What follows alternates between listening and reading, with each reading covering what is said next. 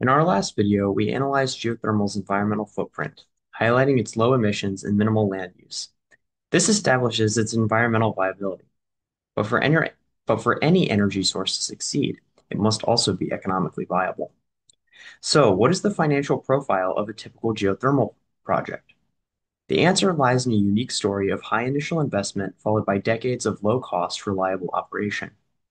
The most defining feature of geothermal economics is its high upfront capital cost, or CAPEX.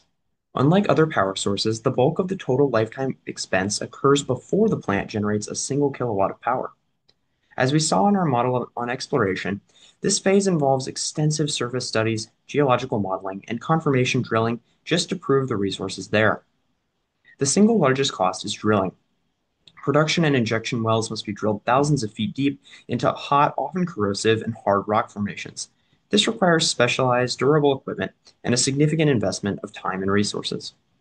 Following successful drilling, the power plant itself must be constructed. This front-loaded financial profile, where all the investment happens in the first few years, is the primary financial hurdle for any geothermal project.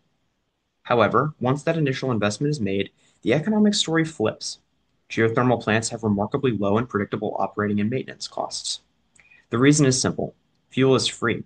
There's no volatile commodity markets for Earth's heat, insulating the project from the price shocks that affect natural gas or coal power plants. This provides a stable, predictable cost of energy for decades to come. So, how do we compare a project with high upfront costs and low operating costs to others? We use a metric called the levelized cost of energy, or LCOE. It calculates the average price per kilowatt hour of electricity over the lifetime of the plant. This is where geothermal's strengths shine. As we discussed when comparing renewables, geothermal provides baseload power with an exceptionally high capacity factor, often over 90%. This means it produces power almost constantly. Over a long lifespan of 30 years or more, this high reliable output allows us to spread that large initial investment over a massive number of kilowatt hours, resulting in a very competitive LCOE. It's an investment in long-term value and energy security. In summary, the economic profile of geothermal energy is one of a significant front-loaded investment that unlocks decades of low-cost, predictable, and clean power.